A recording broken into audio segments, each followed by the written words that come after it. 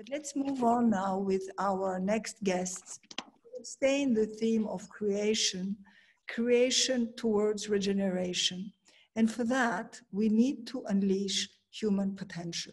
We need to unleash human creativity, not just those who are artists, but actually everyone can be creative. And I think that our first guest, John Hagel, is John around? Can you find him, Scott? Yes, I'm John here. has his audio. He's right there. I'm here. That's great, John. Thank you very much for being with us this afternoon. John is a co-chairman of the Deloitte Center for the Edge, based at the Silicon Valley. John, I have heard him speak several times, and every time I hear him speak, I feel that what he says resonates very much with what we think at the World Human Forum. It is about unleashing human potential. And I remember once, recently actually, John, you said something, we shouldn't worry about how to feed 7 or 8 billion people. We should worry about how to unleash their potential. So I'm very happy to have you here, and I'm giving you the floor. Well, thank you very much. It's a pleasure to be able to contribute to this amazing gathering. And the topic is certainly dear to my heart. Unleashing creativity is something that I view as essential for us all to flourish. And so I've spent a lot of time trying to understand what's required and what the possibilities are.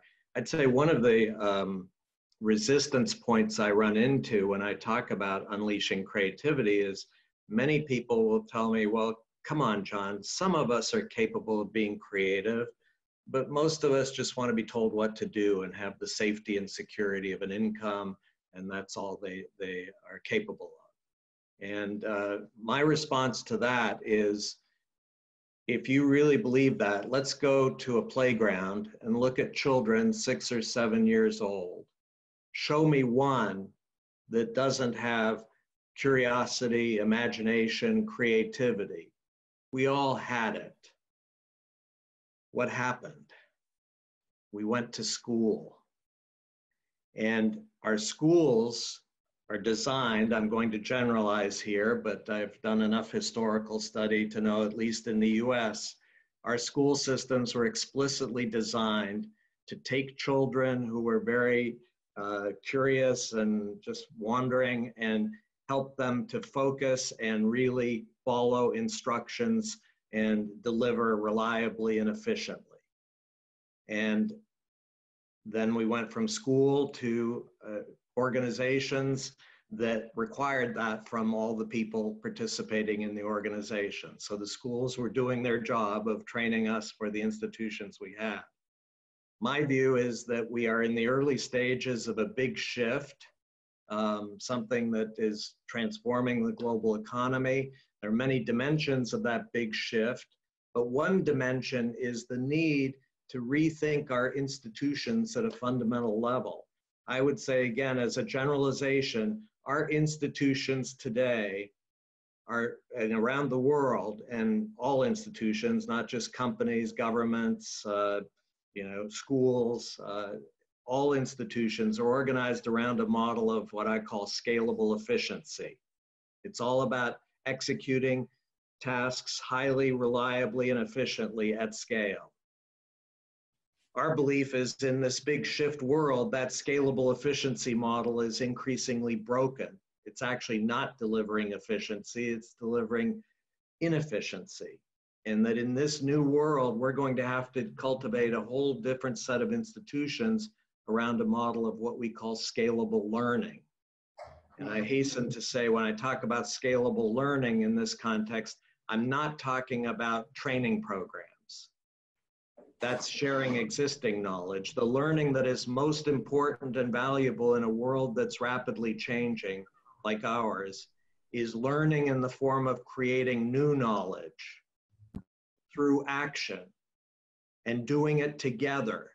Because no matter how smart any of us are as individuals, we're going to learn a lot faster through action by acting together. And that's a fundamentally different model for all of our institutions, but I believe absolutely essential if we're going to really bring out the creativity that all of us have. It has many different dimensions to it. I mean, one dimension is redefining work in all of our institutions. Again, I'm going to generalize, but work in most large institutions today is tightly specified, highly standardized routine tasks. Our view is that work increasingly is going to be taken by technology, by artificial intelligence, by robots, and that is wonderful because that is work that we as humans should never have been doing to begin with. And it frees up capacity of us as humans to do the work that we really are uniquely equipped to do, which is to address unseen problems and opportunities to create more value in whatever context we're in. And that's about creativity, unleashing that creativity. The problem is today in most work environments, we don't have no time to even see the problems or opportunities because we've got so many tasks that are consuming all our attention. Not just see the opportunities and problems, but address them and create the value. That's the big opportunity in redefining work, but it's a fundamental shift. And I would say that I'll just quickly also add that there's a fundamental shift in leadership. In the scalable efficiency institutions we've had, the mark of a strong leader is someone who has an answer to all the questions. No matter what question, you can count on the leader to have an answer. Our view in the scalable learning institutions is the mark of a strong leader is someone who has the most powerful questions and who will freely admit they don't have an answer and ask for help. Can you imagine the culture that that creates, where it's not only okay, but expected to ask questions and to ask for help?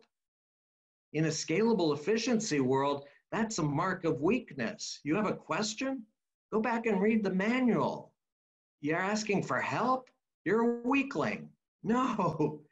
In a world where we need to learn faster together, it's the questions that count, and we're going to need help in addressing those questions. And it can inspire people to come together to address really exciting questions and come up with answers that nobody's had before. So I think that there's a significant challenge. I mean, I'm talking about this big shift from scalable efficiency to scalable learning. This is not going to be an easy transition. And one thing I warn everybody against is the power of the immune system that exists in every large organization and that will mobilize immediately to crush any efforts to change. So never, ever underestimate the power of the immune system. But on the other side, I think that unleashing creativity is essential. The challenges are big, but the rewards are enormous. And that ultimately, to help all of us achieve more of our potential as individuals, as society, and as a planet, we need to unleash creativity. Thank you. Thank you very much. We will certainly come back to you with different questions, but I would like to ask you a more personal question here, because I'm going to ask the same question to our next guests, and I would like to hear your answer. What made you reach that conclusion? What's your story? Where are you coming from that at some point you say, okay, you know, I'm not going to stay in my box, because obviously you came out of a school, of a university, you were probably at some point in that box too. What made you unleash your creativity and speak today as you do? It was a long journey. In fact, I'm actually writing a book about that journey, and it has to do with another dimension of the work that I've been doing, which is increasingly focusing on emotions and looking within and understanding the emotions that are shaping our actions, driving our choices. And I, without going into the whole journey, I had a childhood. I'm sorry? We will wait for your book. Yes, but I started my journey as a child with a profound fear.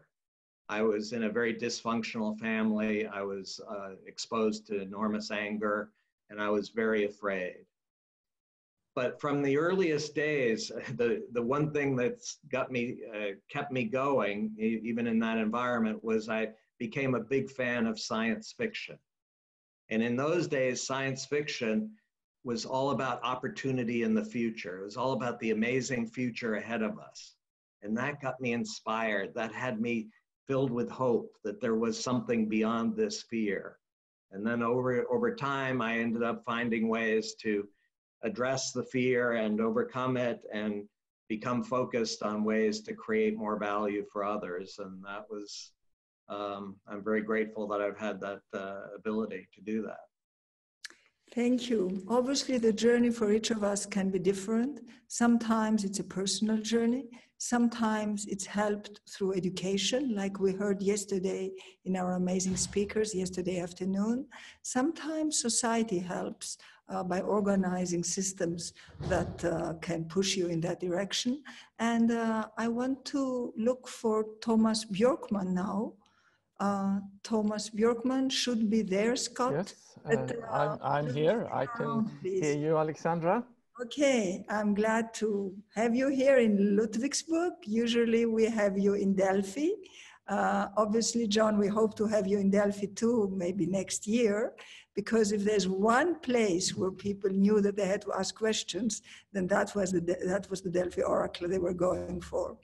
But Tomas is an applied philosopher, a social entrepreneur, but we know each other now for 2 years. He came to see us in Delphi at the very early days of the World Human Forum. And maybe I'll ask you, Tomas, to start with your personal story, because I know that you come from a very different type of business initially. Yes, so I think I have a bit the same background as John. I also come from the corporate world in many respects. I was in investment banking for many years, but had the opportunity to leave investment banking almost exactly 10 years ago to set up my own foundation in Stockholm, the Oak Island Foundation, Ekskärret Foundation, where we are looking at the relationship and interdependence between our own personal inner development and societal change. And of course, in these turbulent times right now, and John again was referring to that we are in a transition time, and I definitely think that we are deep in a transition time. In those moments in history, personal inner growth and development becomes even more essential.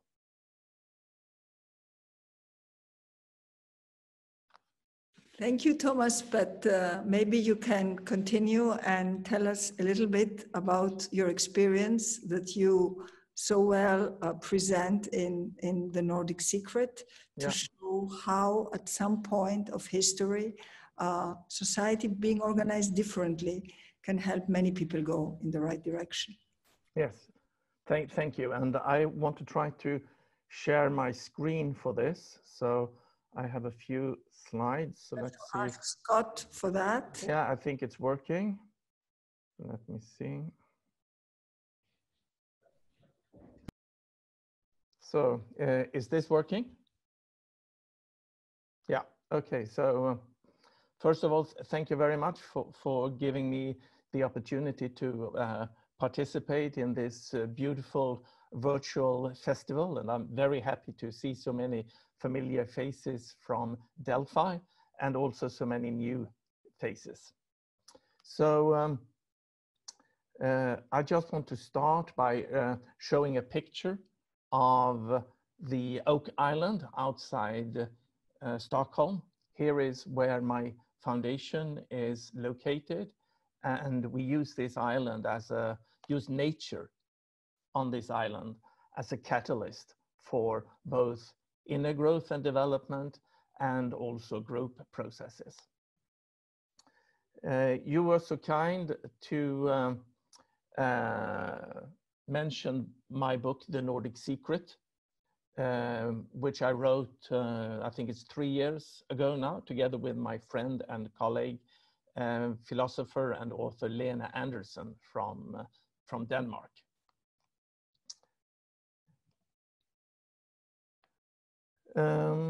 As you might notice on the cover of The Nordic Secret, we have a photo of Goethe and Schiller. And Jochen mentioned earlier that I was going to mention Schiller. And as Jochen said, Schiller was born in Marbach, just 8 kilometers away from Ludwigsburg. And he and Goethe and quite a few of the idealist German philosophers that were writing in the beginning of the 1800s, they all reacted against the Enlightenment philosophers' view of our mind as a rational machine. They said our mind is not at all a rational machine. Our mind is an organic system that continues to develop throughout life. And that development of our mind or of our consciousness, they used a German word, Bildung, to describe. And unfortunately, this German term of Bildung does not have an English translation. It's something like realizing a hidden potential. And what Goethe and Schiller was stressing is that this realization of our inner potential for consciousness development is something that can be supported and also should be supported by culture and society. And that this development is not only good for us as individuals, but even perhaps more important for the development of society. So I'm going to tell you now how these ideas of Goethe and Schiller and Herder and von Humboldt and Hagel all came to influence the Scandinavian societies in a very, very profound way. And first of all, it's important to remember that at the end of the 1800s, all the Scandinavian countries were amongst the poorest, non-democratic agrarian societies in Europe. A large part of the population were seeing such hardships that during the last decades of the 1800s, up to 30% of the working population in Sweden emigrated mainly to the US. But then just a few generations later, even before the Second World War, all the Nordic countries were at the top of the richest, most stable industrial nations in the world. And the question is, what made this transition possible? And this is really the Nordic secret. And the secret is that back then, in the end of the 1800s, we had very visionary intellectuals and politicians who knew that in times of rapid development and transition, and they could certainly see society changing, they all could see industrialization and urbanization coming. It was really going from a pre-modern society into a modern society. In those turbulent times, it's just so easy for us humans to want to find an outside authority to hold on to a dogmatic religion or an authoritarian leader. But these politicians, they didn't want to be authoritarian leaders. They were firmly committed to building democracy, and they knew that the only way to build stable democracies is from bottom up. So they wanted to create a large number of what we today might call conscious co-creators that could help co-create modernity. And in order to be able to be those conscious co-creators, they wanted to facilitate human growth and inner maturation. And these ideas they got from Goethe and Schiller. So they actually instigated a large-scale program in all the Nordic countries for inner maturation, inner growth, or consciousness development. And the way they did that is quite extraordinary. What they did was that they created retreat centers. They started in Denmark,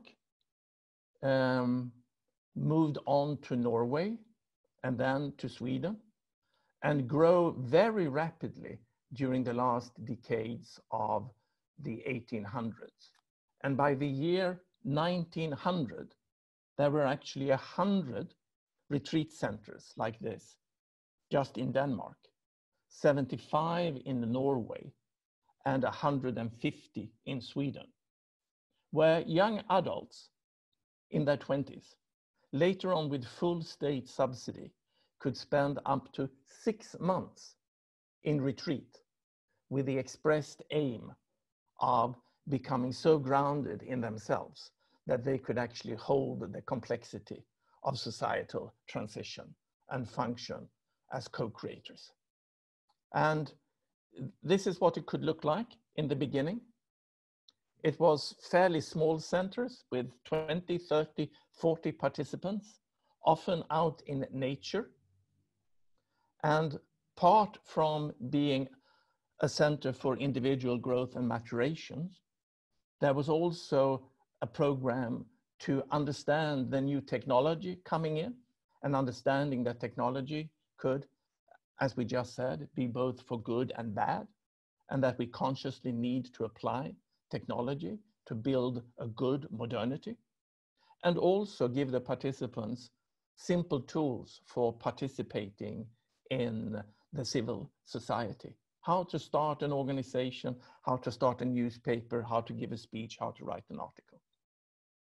And when this program was at its height, almost exactly 100 years ago, then 10% of each young generation participated in one of these 6 months retreats.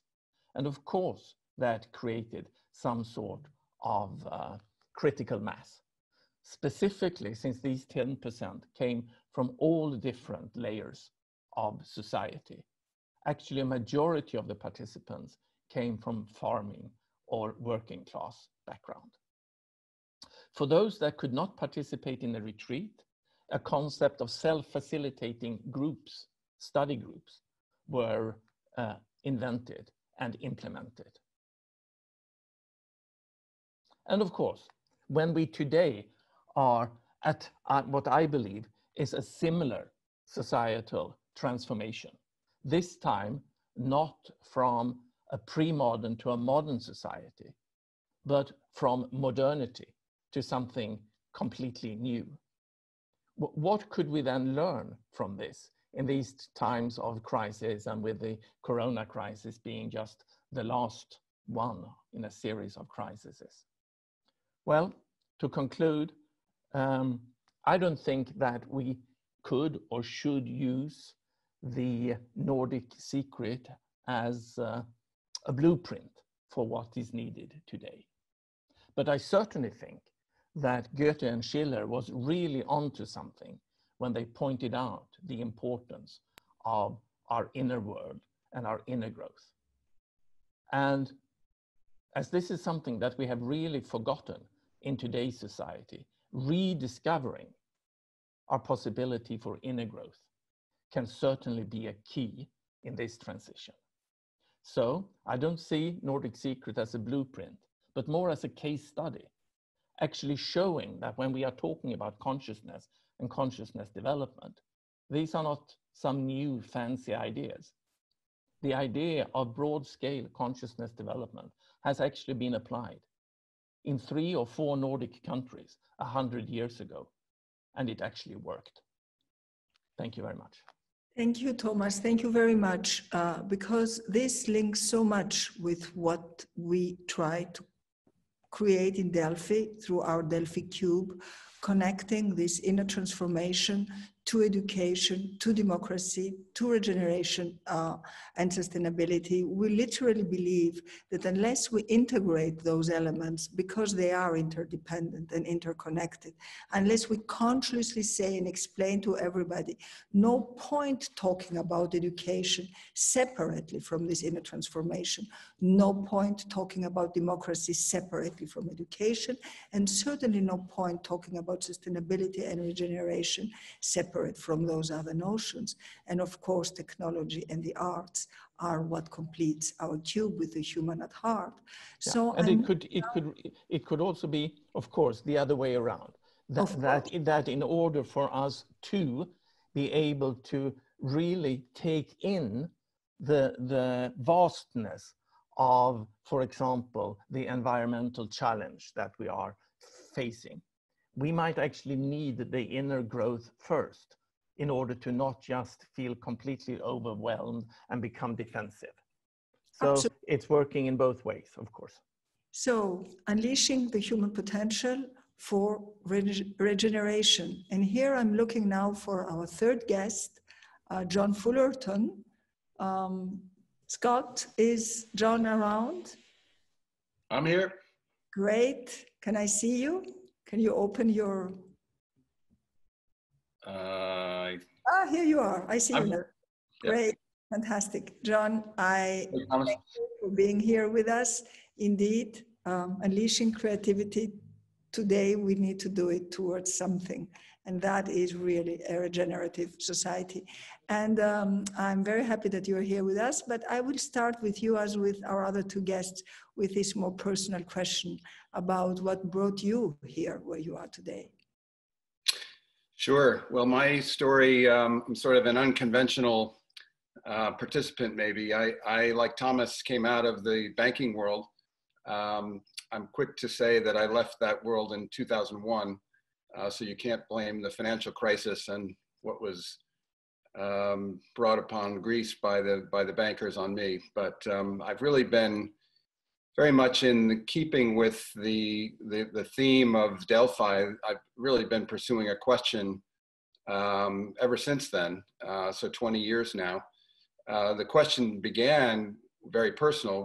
What is it that I wanted to do with my life and my career? I had gotten kind of restless on Wall Street and took the opportunity to leave. And the first meeting, I took the summer off in 2001, and the first meeting I had was downtown, close to where I used to work. The first time I had been back in New York City since I left in the spring. And I had a meeting at 9:30 in the morning, which happened to be September 11th. So when I was in the subway and about to, at 9:10, the subway stopped and I got to the street the moment after the second plane hit. And so here I was sort of in this beginning of this search, and then this very profound experience happened and pushed me into what I like to call sort of a deep think period. And I spent really much of the next 10 years dabbling with various projects, but really in a period reading books. And I discovered complexity science, system science. I discovered the environmental crisis. And I actually read, one of the things I read was Limits to Growth, and the idea that exponential growth on a finite planet is in violation of the laws of physics. And as a finance person, that very quickly became clear to me that if that's true, then the economic system is the root cause of all of these other problems. The problems are really symptoms of this economic system.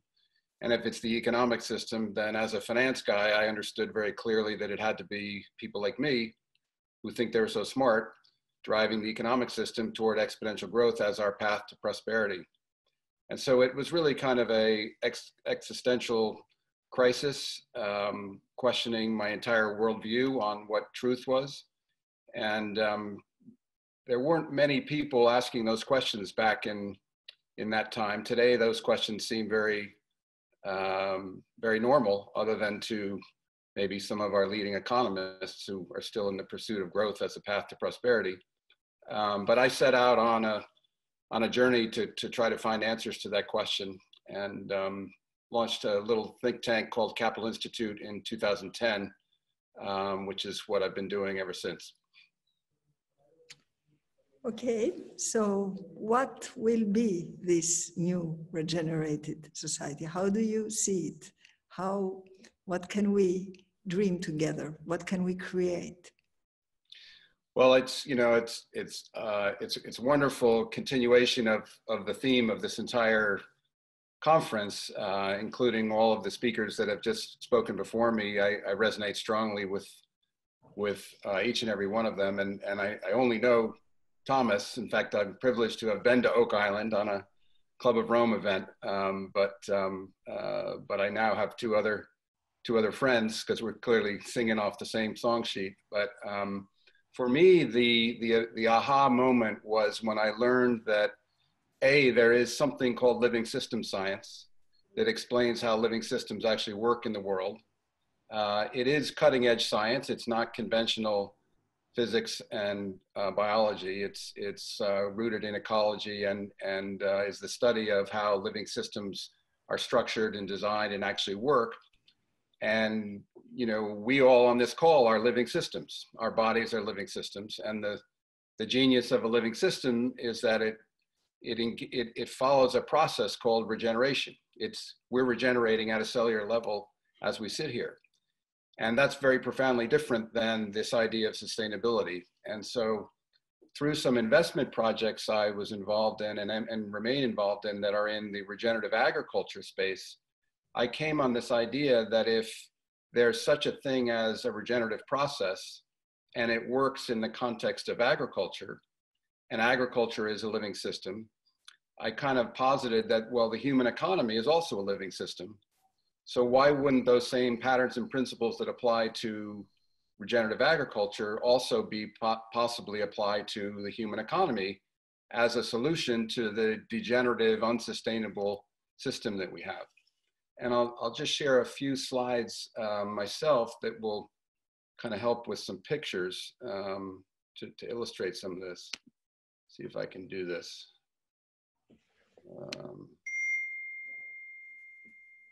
There we go. Is that working? Yeah, it's perfect. Yeah, John, great. Beautiful.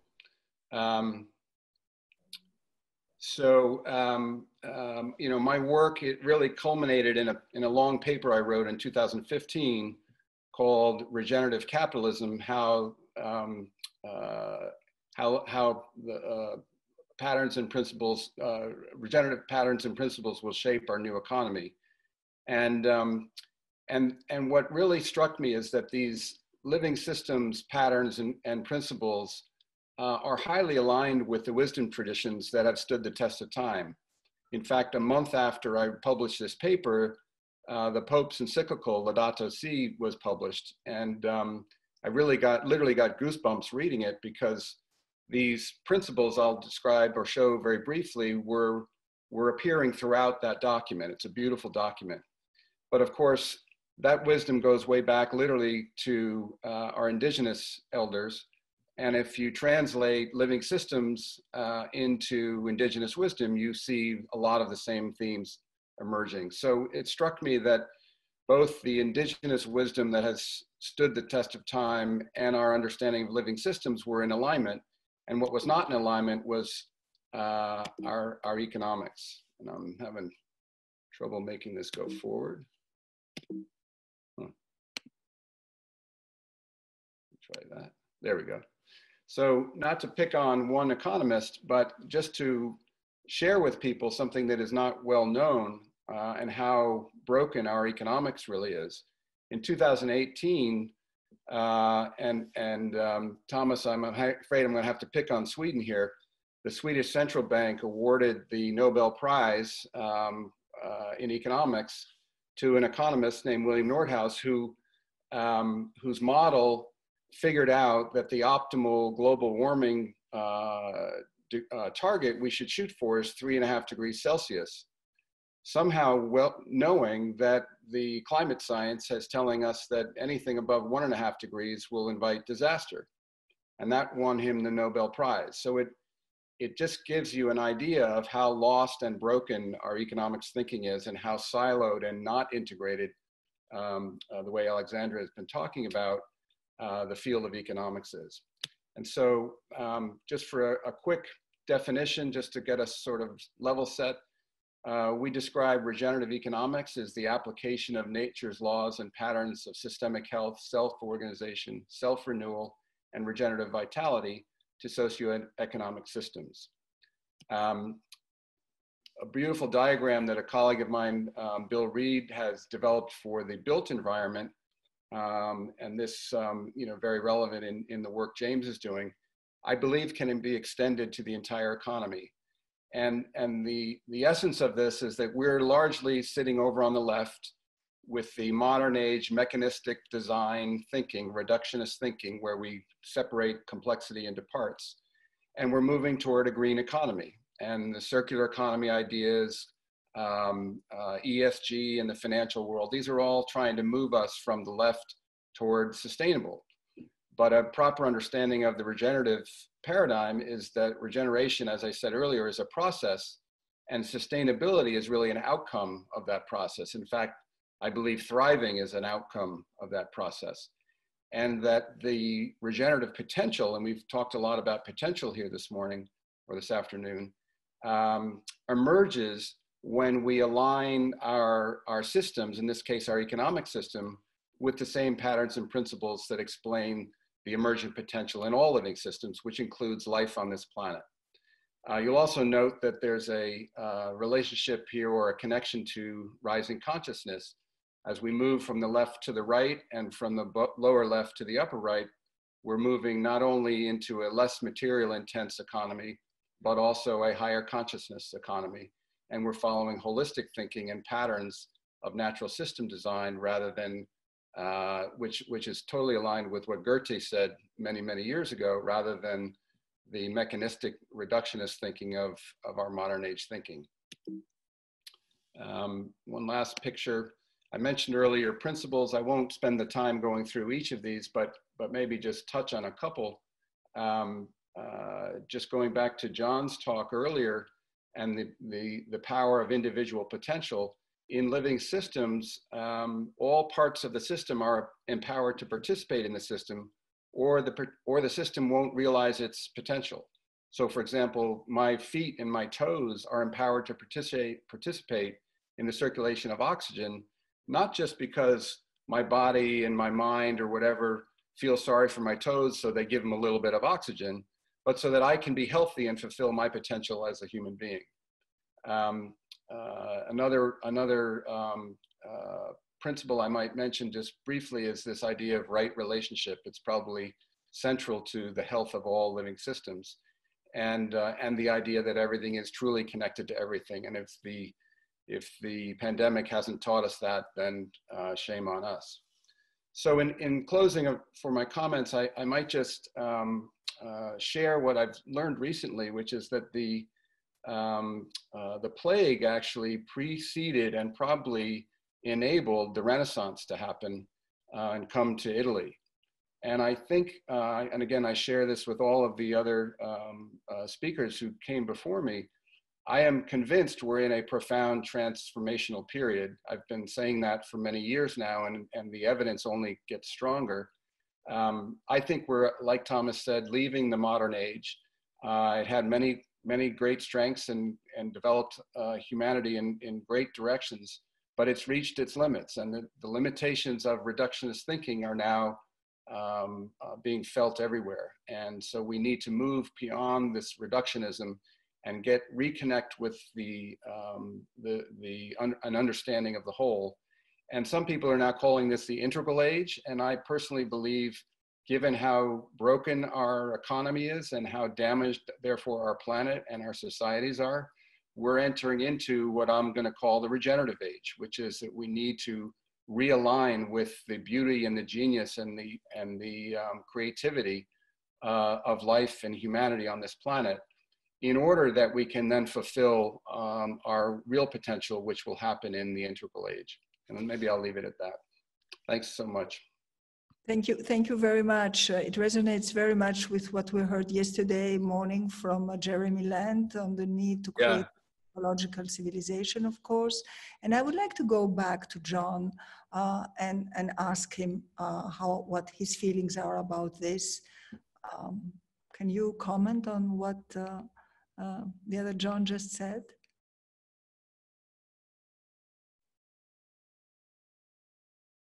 You have to unmute.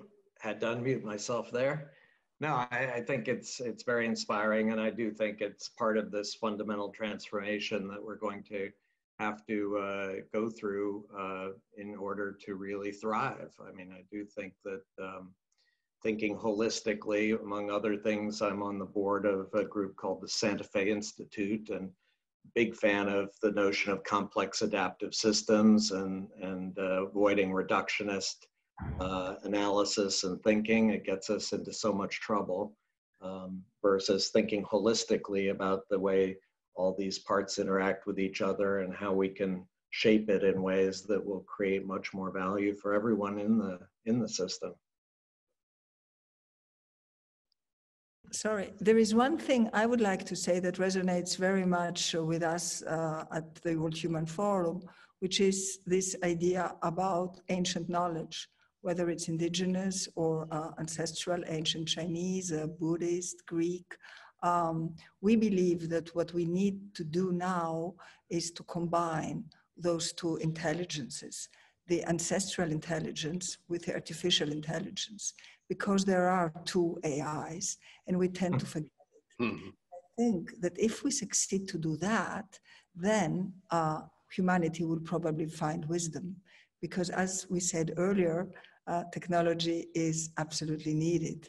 And what we tend to forget is the second AI. Would anyone like to comment on that? Well, I can jump in on that briefly. I mean, I think there's tremendous dangers with any new technology, and AI is probably exponentially more dangerous than social media, which was exponentially more dangerous than derivatives, which is where I caused the danger. But for sure, we're going to need an intelligence system to be able to see and share and manage in a distributed way, the way, I forget which of the prior speakers was talking about it, I think it was probably James, collectively, the critical ecosystem functioning variables of our planet. And that's never going to be managed top-down hierarchically. It's going to be managed with a greater web of intelligence than existed previously. And isn't it amazing that the internet showed up just in time, and now artificial intelligence is showing up just in time? So if we use these technologies correctly, which by the way, both of those technologies are potentially highly regenerative because they accelerate the circulation. You know, one of my principles I call robust circulation. So it's not just about energy and matter, it's about information and knowledge. And I also didn't mention that we're trying to encourage, I wouldn't say we're putting it into practice, we're trying to serve the emergence of this regenerative economy through a network called the Global Regenerative Communities Network. And as soon as James has one of his villages up, they'll be the star member of this network. But this is happening. It's happening at a grassroots level. We're organizing this at a bioregional scale. And one of the things we talk about, there's now 15 of these initiatives around the world. There's not one yet in Greece, so there's an opportunity. But one thing we often talk about and all the time, and we're working on, is how do we measure our progress from degenerative toward regenerative? And I believe AI will play a critical role in that. John, do you want to comment? No, I think it's again, very much connected to a lot of the work we've been doing. I talked about the big shift. One way we have of representing the big shift is we're moving from a world of stocks to a world of flows. And what we mean by that is stocks of knowledge. In the past, the key to success was developing some proprietary knowledge, protecting it, making sure nobody else could access it, and then delivering efficiently the value into the marketplace. Increasingly in this world, the key to success is how to participate more effectively in a broader range of more diverse knowledge flows so that we can learn faster together. And that's ultimately what's going to drive success in the future. But again, all our institutions are still driven by that knowledge stocks mindset, and hold on, protect the knowledge, you know, avoid sharing it. And I think that's going to be a challenge. Thank you. Yes, could I just Thomas, of course. Yeah, could I just briefly build on that as well? That yes, I certainly think that moving into this new era or a new paradigm, we will need more ways of knowing, and the indigenous or ancestral ways of seeing the world is very much resonating with what John Fullerton just mentioned about living systems, to be in contact and be participating and to see the world as an interconnected whole, as a living system. That is, of course, a very, very valuable perspective today. And some months ago, we had a large gathering on the Oak Island with representatives of indigenous people from all over the world, trying to bring a dialogue between the industry, politics, and thinkers today with the indigenous communities. But I should also add to that we shouldn't forget about also the pre-modern or the more religious or spiritual way, but more organized religious way of looking at the world. There are also perspectives there that we need to integrate. We need to keep the good parts of the modern perspective of science and reason and of human rights and medicine and all of that we don't want to throw out, of course. But then also, and perhaps a little bit controversial, I would also argue that many of the postmodern insights that we have today around the importance of us to become aware of hidden power structures and the way that our human world is socially constructed are also valuable insights that we need to integrate. So there are many, many perspectives we need to integrate to come to this integral or holistic view that Fullerton was mentioning. Okay, dann sag ich Okay, Jochen is back with me. So he wants to say something because we were expecting a fourth guest, a German woman, Maya Goebbels. Unfortunately, although she's the one who is coming from closest, in the end, she's not with us. So I will let Jochen say something here. Hello, so I use that camera too. Yeah, Maya Goebbels wrote that book, Unsere Welt neu denken, Thinking the World New. And she is on #1 of the books now in Germany. With this book, it seems to be that she touched a real subject. She's one of the most important researchers on transformation. And she's also an advisor for the government. Unfortunately, we are trying all the time to reach her, and she might have difficulties to connect with us. Nevertheless, she is with us all the time, because this has to be continued. What we're doing here since 2 days, and today is our last day, is anyway a process. So whenever Maya maybe joins, she can step in and we will connect. But I think now is a good moment, and thanks to the 3 speakers, maybe to Thomas and the 2 Johns, that we open up the discussion for a moment, because we have a couple of people in the chat rooms who are willing to ask direct questions or give comments. So let's use the time now, and if Maya joins us, she's most welcome, of course. So we move to Scott. Scott, can you see some raised hands? Yeah, so Gina. Oh. Gina, please, you got the audio now.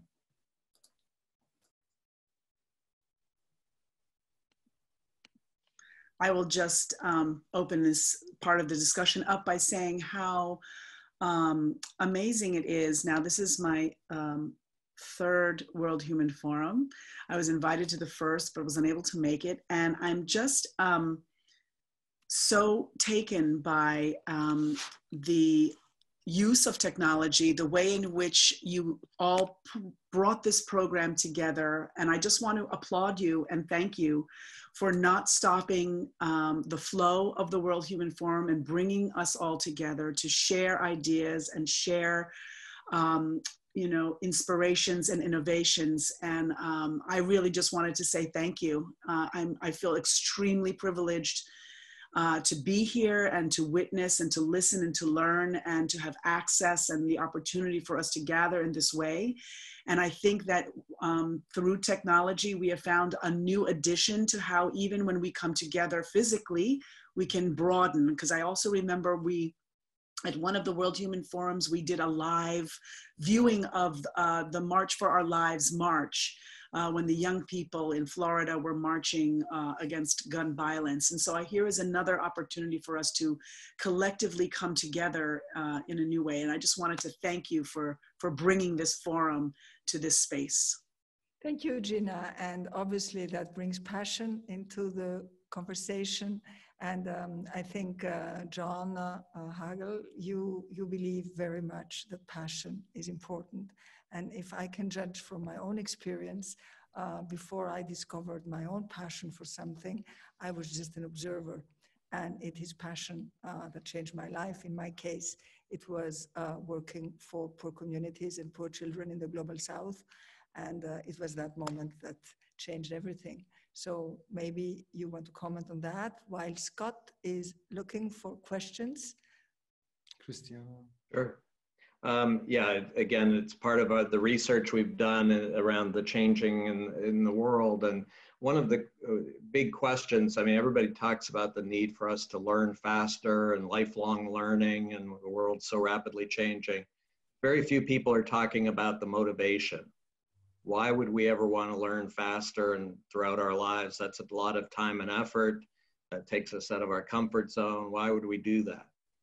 The unstated assumption is that it's because of fear. If you don't learn, you're going to lose your job. You're going to be marginalized. Our view is actually the most effective, powerful form of motivation for learning is this very specific form of passion that came from our research in environments where you see sustained extreme performance improvement. And we found that in those environments, the participants had a specific form of passion that we call the passion of the explorer. And it had three components. One was these people were committed to a domain for a very long term and to making an increasing impact in that domain, not just being in it, but making an increasing impact. Secondly, they had what we call a questing disposition. They were excited by new and unexpected challenges. This was an opportunity to learn, to get to that next level of impact. And then third, they had a connecting disposition. When confronted with those challenges, their instinct immediately was, who can I connect with, who can help me to learn how to get to a better answer faster? And those three coming together are extraordinarily powerful to drive learning and achieving more of our potential. And we've come to believe that we all need to focus on really looking inside and discovering what is that passion that could motivate us if we don't already have it. Because until we have it, we're not going to learn as quickly as we need to. Jochen has So here comes a question from Monica de Asunção Carlos. To all, what do you think will be the impact of artificial intelligence on university education?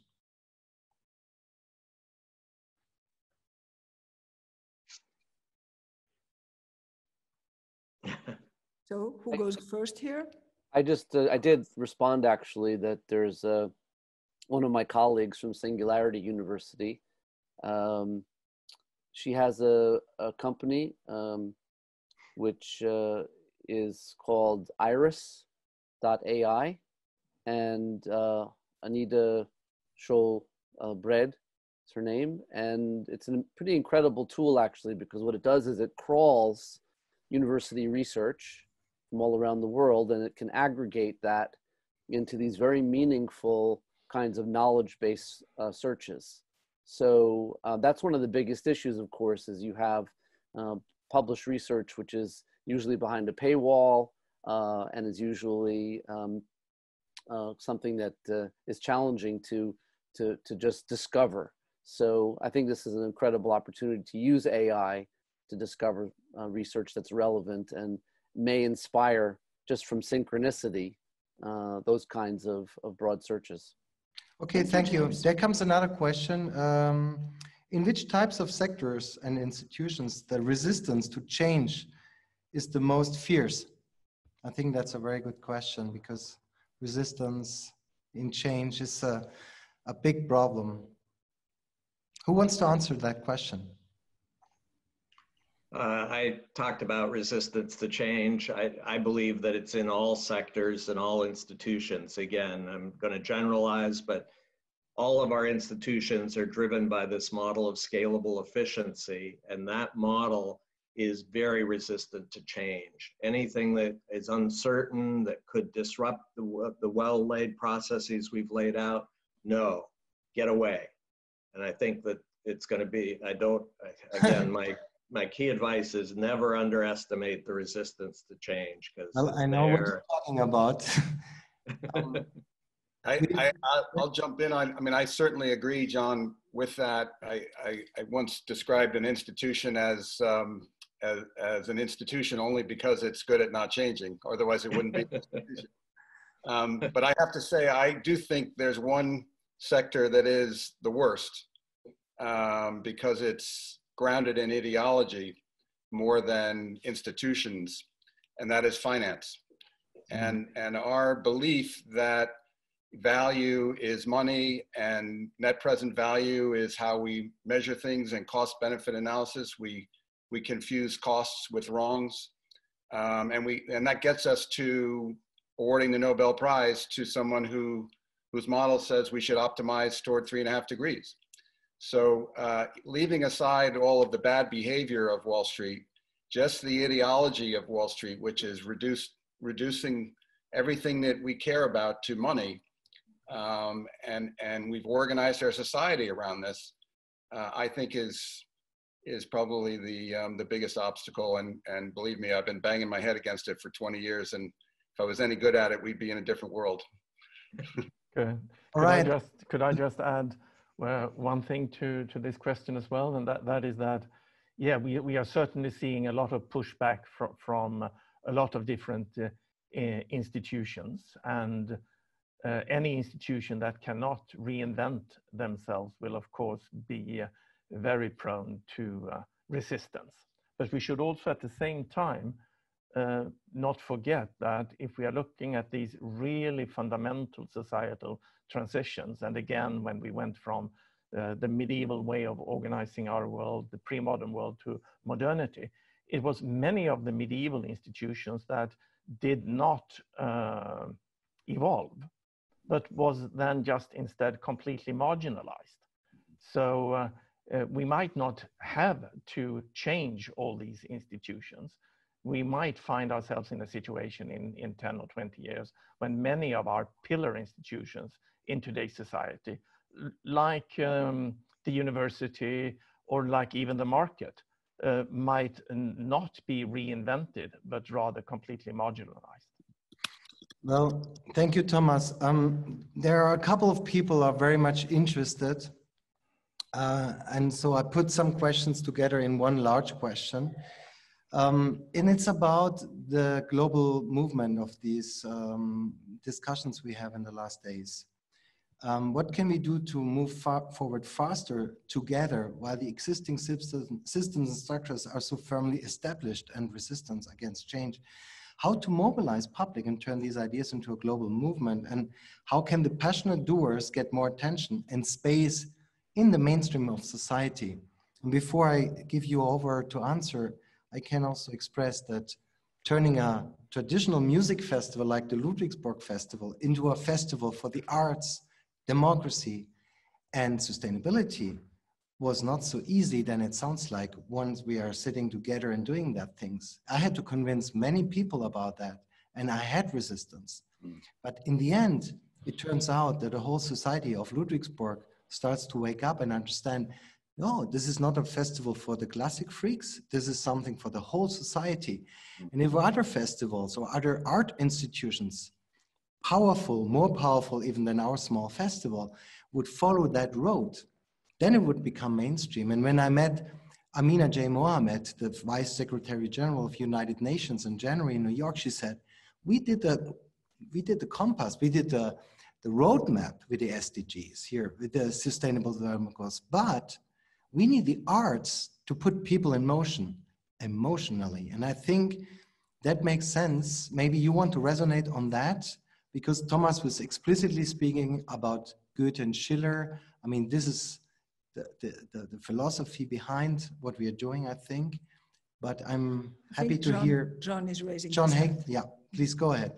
No, I've been studying movements throughout history around the world for many decades now. And one of the things that I've come to believe is that the successful movements have two attributes. One is they focus on what I call an opportunity-based narrative.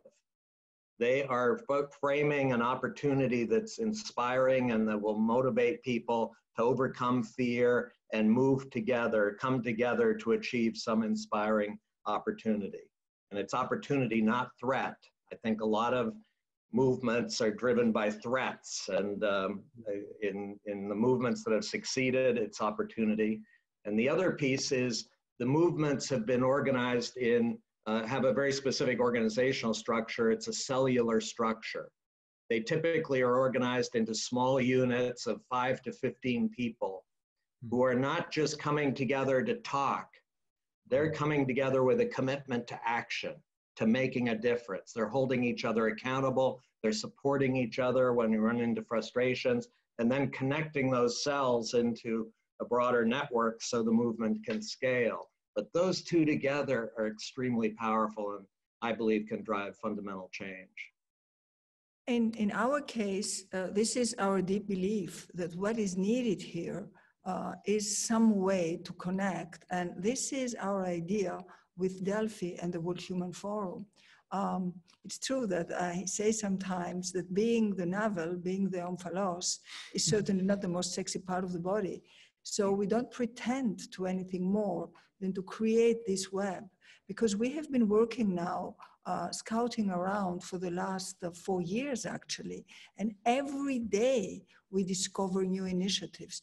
Every day we get more inspiration, whether it is at the level of education, at the level of sustainability, in the arts. There are people everywhere. Our belief is that we are many more than what we think, but there are too many people out there who don't dare really go to the step further and say, yes, I can do it too. And yesterday our education session was amazing because it was finished with this young student. She's only 20-something, Autumn Gupta. And she said, thank you to my teachers at the University of Southern California for allowing me to understand that I can be a change maker, I who am only 22. And we hear that story from children now. So there is a big movement out there. And if we can bring this together and show that maybe there is already, we will reach the critical mass much quicker than what we think. And I think we should, because time is running out, and time is also running out for our discussion because it's 1834, and normally it should be my German friend who should look at the time, but he doesn't. So true. I look at the time and I say, thank you very, very, very much. We will soon close this first journey, Echo of Delphi in Ludwigsburg. And we thank you because you were our last guests. And we will move now on to our friends in Paris, our friends in Delphi, and show you some more videos. And then, of course, we will say goodbye with the last movement of the Fifth Symphony of Beethoven, which, if I understand Jochen well, is in C major. So that's the transition. Four exactly. C's and major for Beethoven. But before that, I think we have a few other people to visit. So exactly. Thank you all very much. And let's stay connected, please. Yeah. Thank you so much, everybody. And I really want to also thank you all participants here, especially. I hope that Maya will be with us next year, maybe in Delphi. We will invite her. And maybe, yeah, it fits to close here that we had one woman missing, but Don Mullen said to all of us that major changes can only happen if we have really women in leadership.